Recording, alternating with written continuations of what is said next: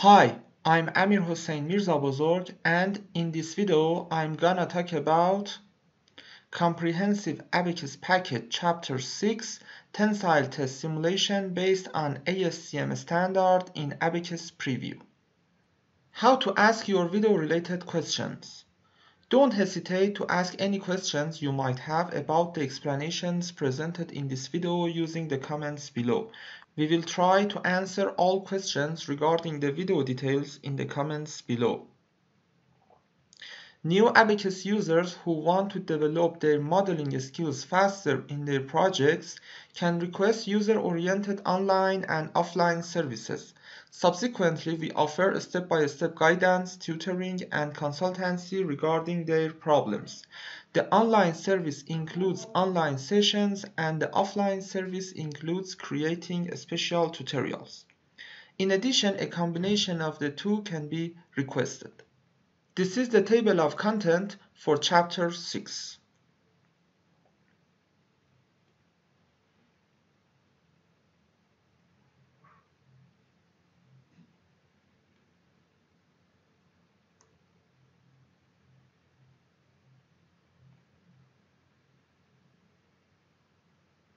So they use this standard, and so we will have larger yield point, and it will be like this. Okay, this is very important. Now I want to use ASTM standard. This standard, it is a very famous standard in all of the world and also in Iran. And in Iran, people use this standard to construct dog bone specimens, to produce dog bone specimens for tensile test. Let me show you this standard. Where is it? Where is it? Aha. Is it similar what we are using in Europe? I don't know, because in Europe you have Eurocode. Okay, you have Eurocode, and I don't know anything about Eurocodes, and also but maybe also in UK, for example, they use ASTM. I don't know this standard, this specific one. Okay, and but you can learn from here how to work with this standard. Okay, then also Eurocode is similar, it's very similar. This is the geometry, okay, of the dog bone specimen, and here you can see the parameters, and in this table we have their values. Okay, for 40 millimeter wide specimen. Okay, C plate type 40 meter wide, it is 50. Aha, yeah, width, excuse me, width. What is, where is width? Aha, this W. The W is 40 millimeter. Okay, and I have used this column, and here you can read the notes. Okay, read the notes about them. For example, about T thickness, there is no value, so you must read note 5. Okay, note 5, and you can read it, and it says that minimum thickness of 40 millimeter wide specimens shall be 5 millimeter. So the thickness of them, okay, will be 5 millimeter, and I have used these data. Yes, what is your question? Can you zoom in, please? Okay.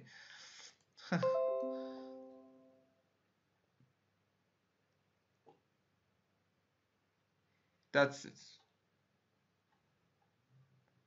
I will give you this standard, and that is note 5. Note 5. Okay. Yeah. Now I want to I want to simulate the tensile test and talk about it. This is very important, okay? The simulation of tensile test is very important. Why? Because I want to talk about a lot of points by solving this example for you, okay? Because in my teaching system, okay, in my teaching system, I give you some theories, okay, and then I solve an example and use those theories in the example. And also the modeling procedure. Model 1 is 2D without applying symmetry. Model 2 is 2D and I will model 1/4 of it, okay, by using symmetry boundary conditions. Model 3 is 3D without symmetry. Also model 4 is 3D and I will model 1/8 of it, okay, 1/8 of it. And this is the specimen. This is the specimen. So it is completed. And here we have a stress triaxiality, okay? Here we have the stress triaxiality, and as you can see, Abaqus standard will not calculate the stress triaxiality, but Abaqus explicit calculates it. And I don't know why. I don't know the reason of that, but as you can see here, we have the contour of stress triaxiality and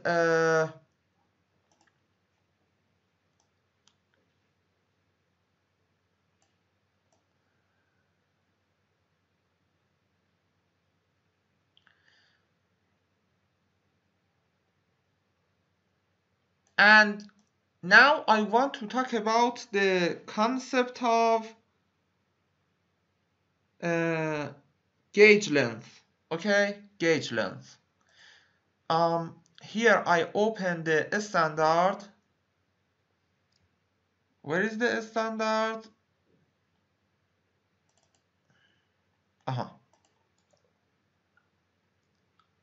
I have rendered the videos of the previous session, and after this session I will upload all of them for you, okay? Don't worry, I have them.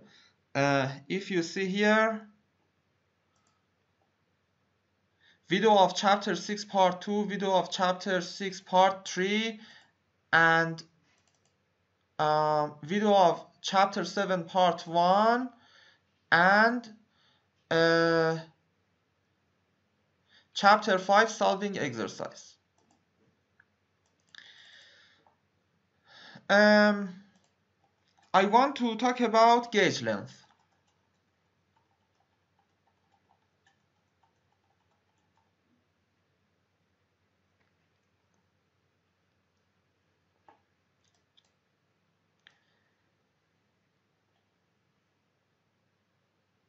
If you see A is the length of the uniform region. A is equal to 225, but G is equal to 200, okay? G is less than A.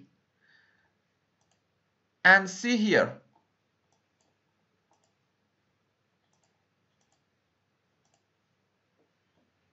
Can you understand it? Can you understand why the gauge length is less than the length of the uniform region? Can you understand it from this contour? Please tell me. Everybody.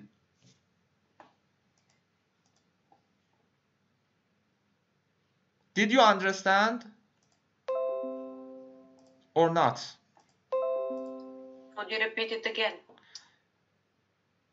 Please see this contour, okay? Please see this contour. And also see this picture. G is less than A, okay? G is less than A.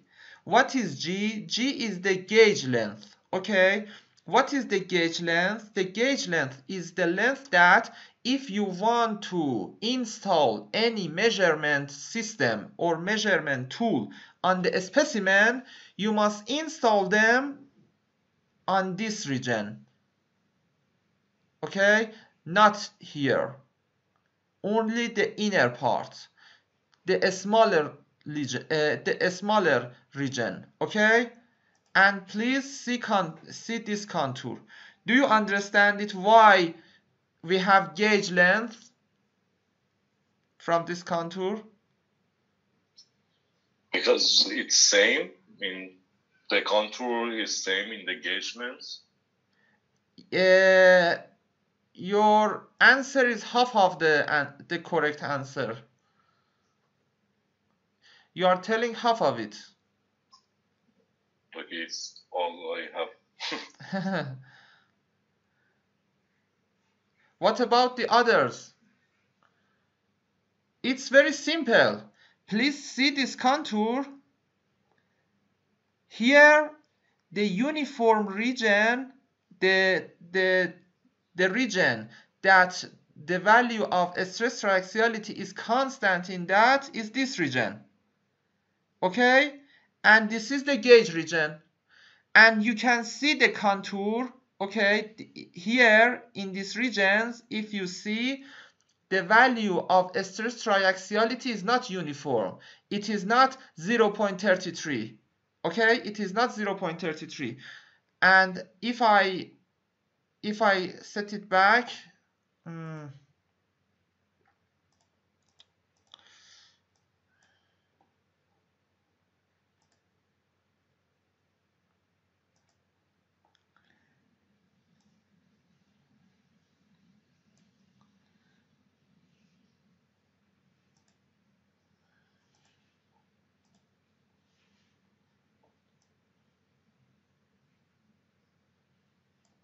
please see the values in the legend. Basically, the stress is at the ends, not somewhere in the middle. No, it is not a stress. It is a stress triaxiality. Yeah, the stress triaxiality.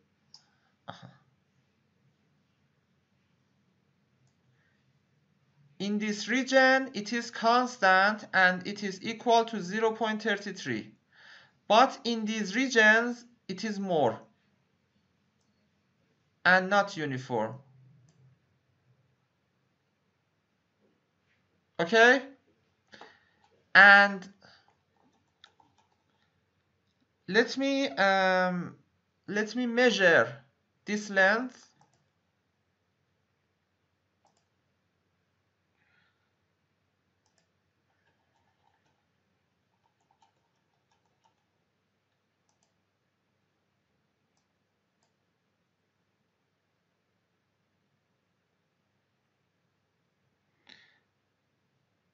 The distance here, it is 245. No. 245? No, sorry. Oh, this is deformed distance. Sorry, this is the deformed distance. The base distance is 201. Okay? What is the gauge length? 200.